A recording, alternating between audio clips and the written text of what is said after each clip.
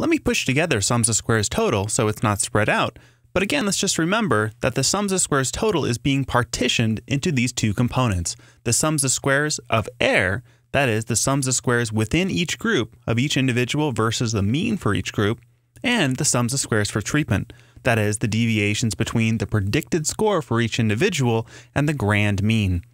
Let's take a look at the sums of squares for treatment in a little more detail.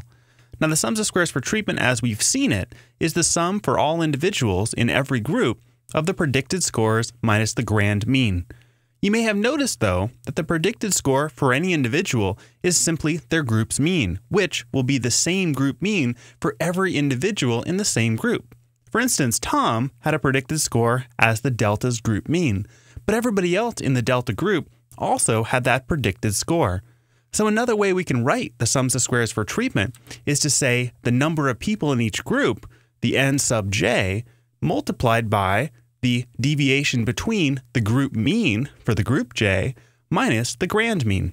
This piece is simply the t sub j's, that is, the treatment offset between the grand mean and the mean for that group. So we can write the sums of squares treatment in a little bit more simple of a form.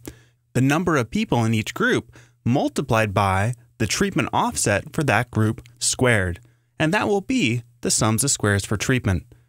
Now let's remember why we were doing this. We're forming an F statistic that allows us to find the mean square for treatments divided by the mean square for error. Those mean squares, if the null hypothesis is true, should be estimating the same variance. That is, if the null hypothesis is true, they're really both estimates of the same error.